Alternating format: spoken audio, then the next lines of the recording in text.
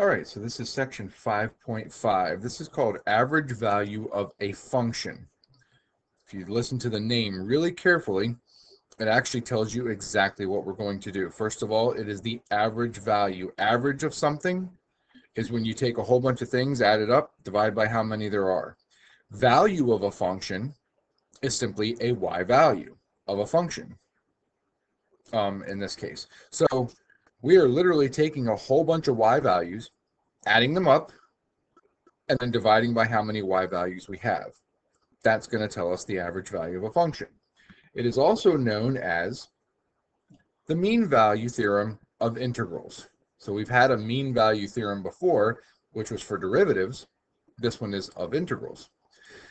So it says that if f is continuous,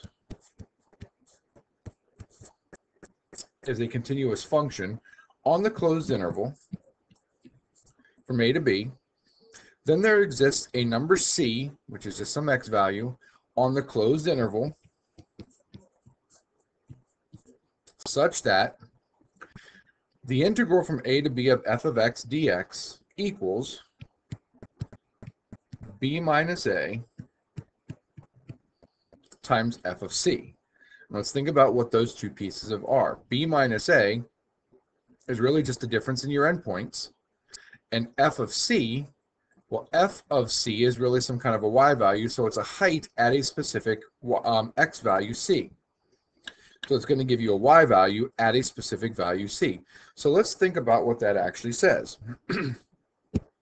It says that if I have some kind of a function, whatever this function looks like, from a to b, and a and b, let's actually make it so a and b do not finish at the same y level.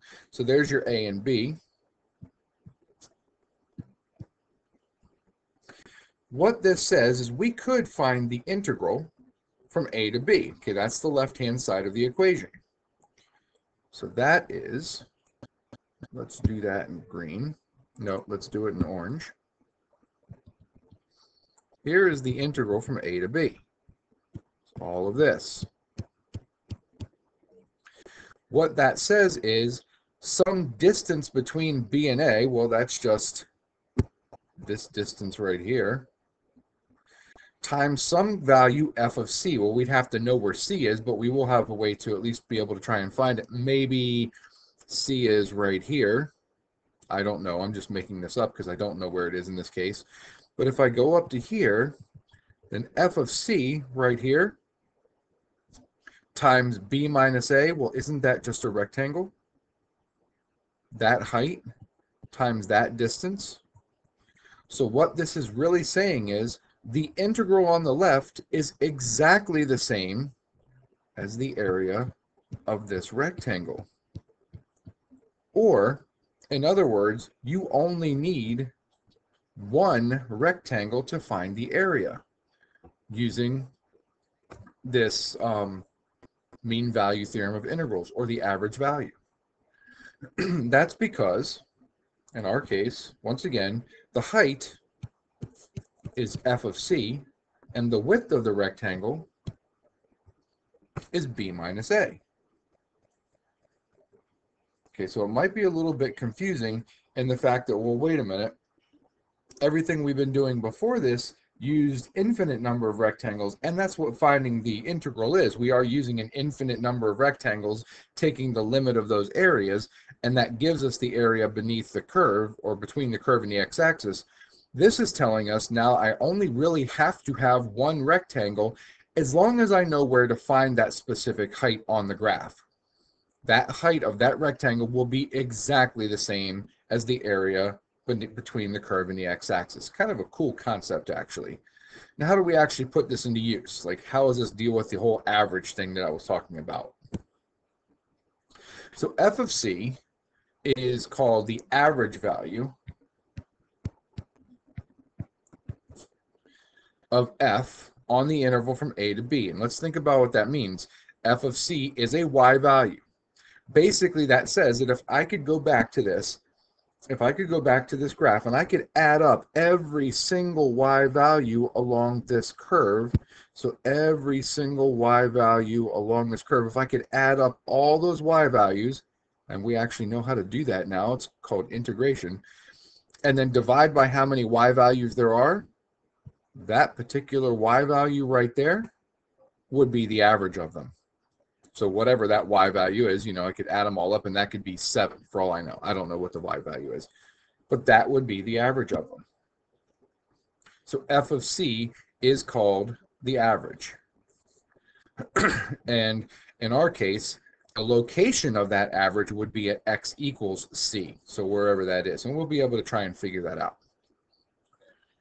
So it's the average height of the rectangle that approximates the area. So let's put it into a slightly more useful form. Okay, I told you on the previous page, this first line, that the integral from a to b of f of x dx is f of c times b minus a. All I did in the second line here was I switched the sides, put the f of c times b minus a on the left. Now what if I was going to solve for f of c? Well, that means I would divide by b minus a. Instead of writing the whole integral on top of b minus a, it's a little cumbersome to do that. I'm just going to write 1 over b minus a out in front times my integral from a to b, f of x dx. It's not wrong if you put the entire integral over top of b minus a, but if you do that, make sure you write the entire integral on top of b minus a. Don't just put b minus a underneath of f of x, because that would be wrong. It's got to be under the entire integral. So now let's think about this. The average of something. We said the average was to add a whole bunch of things up and then divide by how many there are.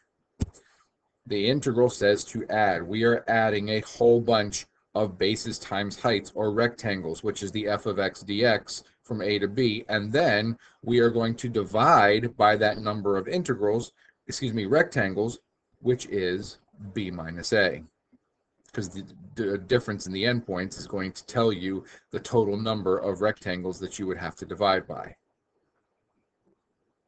All right, let's go ahead and put that into action. If f is integrable on the closed interval from a to b, then the average value of f on that interval is given by, and that's the equation we just came up with, f of c equals 1 over b minus a times the integral from a to b of f of x dx. So part A says find the average value of f of x equals x squared on the interval from 0 to 3. And then part B, where does the average value occur? So the first part is literally just using our formula, because it says find the average value. So I am looking for f of c. Oops, forgot my c. And that's going to equal 1 over b minus a, so that's 1 over 3 minus 0, times the integral from 0 to 3 of f of x, which in this case is x squared, dx. And now we can go ahead and finish off the simplification here. So 1/3, the integral of x squared is going to be, that's going to be 1/3 x cubed from 0 to 3. I can multiply the two 1/3s together and get a 9th. And then when I plug in 3, I'm going to get 27. When I plug in 0, I'm going to get 0. So I get 1/9 of 27, which is 3.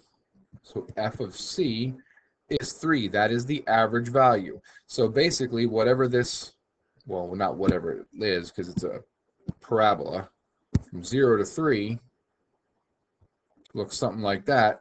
What it's saying is the average height of that is 3, which is about, well, if I go out to 3, that's 9 way up here. So maybe 6, 3, that's really horribly spaced. Let's try that again. Maybe 6 is there, maybe 3 is there. So it's telling me that this right here is the average height. Now the question is, it wants to know where does that occur. So now I'm looking for this. I'm looking for that c value. Well, that's not that hard to figure out. I just take the original function, x squared, and set it equal to that y value so that I can find the value where this occurs. And taking the square root of both sides, you would get plus or minus the square root of 3, Of course, we are only looking for the C value, which is in our domain, which is between 0 and 3. So we're only looking for the positive square root of 3. So that right there would be the positive square root of 3. And what that says, again, I'll shade this one more time just so we can see. It says that this entire area right here from 0 to 3 is exactly the same as the area of this rectangle at the height of 3. They have exactly the same area. Okay, not terribly difficult to do in the basic concept here. Obviously, there can be much more involved with this, and we'll get into one that's an AP style question at the end. All right, so second part here, or the next page, I guess you would say. A company introduces a new product, and the profit, I should say in thousands of dollars, not thousands of dollars, in thousands of dollars, over the first 6 months is approximated by the formula P equals 5 times root T plus 30. For T equals 1, 2, 3, 4, 5, and 6. Okay, so T is our months. So use the model to complete the table and use the entries to calculate the average profit over the first 6 months. All right, so if we plug in 1 for T, that's going to be 5 times 31. That actually ends up being 155. Okay, if you plug in 2, you're going to get 5 times root 2 plus 30. That's not really useful when it comes to doing like things involving profit, which is money. So we're going to go ahead and convert this into decimals. And just because I want to keep following an AP standard here, we're going to go 3 decimals, even though usually money you would round to probably 2 decimals so that it would be in cents. But if you plug that in your calculator, you get 5 times root 2 plus 30, which would be 157.071, I believe, if I rounded that correctly. If you plug in 3, 5 times root 3 plus 30 is about 158.660. Okay, plugging in 4 actually works out nicely because square root of 4 is a nice number, so it's really 5 times 32, which is 160. Square root of 5 does not work out so nicely. That gives us 161.180. And then 6 is 162.247. And then if I want to find the average, just like you would do a normal average, this is really simple. You just add up the 6 values and divide by 6. So our profit average here is, and I went ahead and did this already. If I add up all 6 values and divide by 6, I would get 159.026. Obviously, in terms of money, that would be 159.03. So you're getting cents. That's using the table. Okay, that's using 1, 2, 3, 4, 5, and 6. What if I wanted to do it using the actual function itself? So we're going to use the function. And notice that our interval is going to go from 0.5 to 6.5. And that's because if we start at 0, 0 in this case is at the beginning of a month, nothing would have happened. So we kind of have to go with the middle of the month. We're assuming that the middle of the month is when they calculate their profits. You'd have to be told that information, which is why I told you to integrate from 0.5 to 6.5. So we're going to integrate from 0.5 to 6.5, but I am trying to find the average.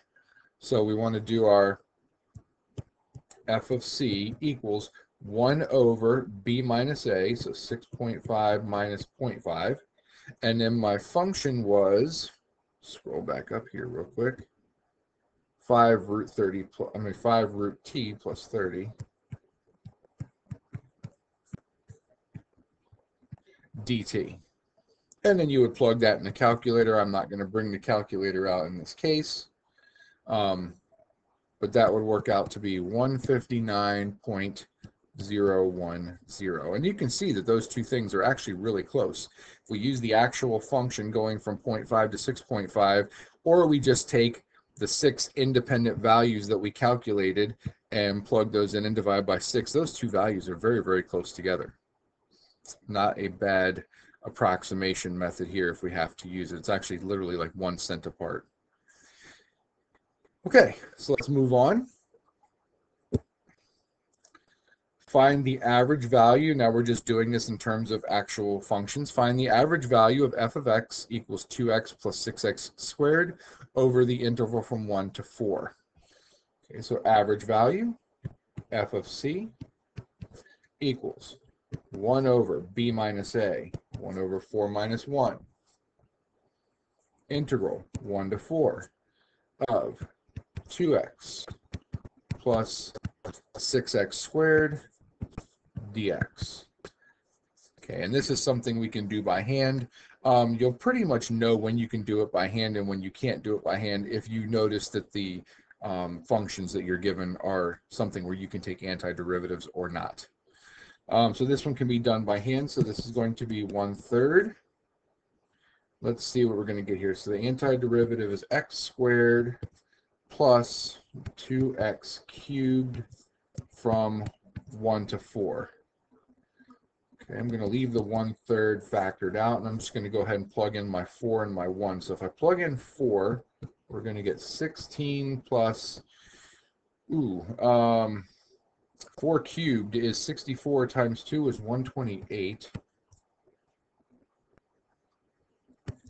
Going to be some bigger numbers than I was anticipating here, but that's fine. Minus, next one will be easy, that's just 1 plus 2. So we're going to get 1/3 of, let's see, 16 plus 128 is 144, minus 3 is 141, which, believe it or not, is divisible by 3. That's going to be, 3 goes into 14 4 times with a remainder of 2, so 3 goes into 21 7 times, so 47. That is your average value on the interval from 1 to 4. Okay, let's go ahead and find the average value of cosine of x over the integral from 0 to pi. So once again, let's go ahead and just use a different color for sake of it. 1 over b minus a integral a to b of cosine of x dx. Okay, antiderivative here is simple. That's just sine of x. We'll evaluate it from 0 to pi. So we're going to get 1 over pi times sine of pi is 0, sine of 0 is 0. So we get 1 over pi times 0, which is just 0. So the average value of cosine of x from 0 to pi is just 0. And if you really think about what the graph of cosine of x looks like, that makes sense. It's just telling you the average height from 0 to pi is 0, which means that all your heights from 0 to pi halves plus all your heights from pi halves to pi add up and then divide to be nothing because they all add up to 0. But again, you just kind of have to think about that, and that makes sense with the way the graph of cosine looks. All right. And number 5, if f of x is x squared on the interval from 1 to 4, find the value for c in the mean value theorem of integrals. So you just have to know that if you see that, it just means average value. Just do the average value. So let's go with red this time. Why not? So f of c equals 1 over b minus a, integral from a to b of x squared dx. So we're going to get 1/3 of, antiderivative is 1/3 x cubed from 1 to 4. So we're going to get 1/9. Plugging in a 4 is 64. Plugging in a 1 is 1. So that is 64 minus 1, which is 63, divided by 9 is 7. And then it does say find the value for c in the mean value theorem for integrals. So now we actually need to find the value of c, which just means take the average value and set it equal to your function. So that means on our interval, because x is going to be the plus or minus square root of 7, the c value is simply the square root of 7 because that's the one on our interval. All right, that is good enough for this video. I am going to come back and we will do one short video. I am only going to do the first AP problem following this. I'm not going to do the second one. We might save that one for review later.